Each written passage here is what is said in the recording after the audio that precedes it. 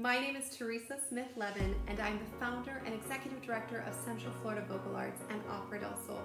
And I'm reaching out to you today to ask you to consider designating your United Arts gift this year to my organization, Central Florida Vocal Arts. We are one of the smaller organizations involved in the campaign, so you may not be familiar with our work or with our impact. So I'm going to take a moment to tell you a little bit about our mission and hopefully inspire you to get involved. Our mission at Central Florida Vocal Arts is to make sure that we are building a better Central Florida community through arts performance, education, and appreciation. What we do is improve the community where we all live, work, and play and care about.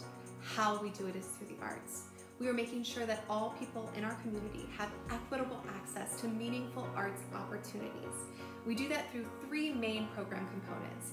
Main stage performances. You can find us producing a full season of shows at the Dr. Phillips Performing Arts Center in the Alexis and Jim Pugh Theater. I invite you to join us for our upcoming production of The Secret Garden, May 5th through the 7th, and I would love to have you as our guest and so that we can connect more deeply.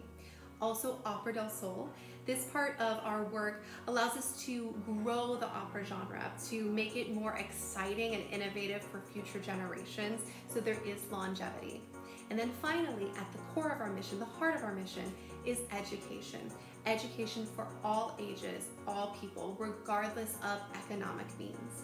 We are passionate in making sure that every student, especially young artists, have access to these opportunities, with outcomes of making sure that every person who comes through our programs leaves feeling more confident, connected, developing leadership.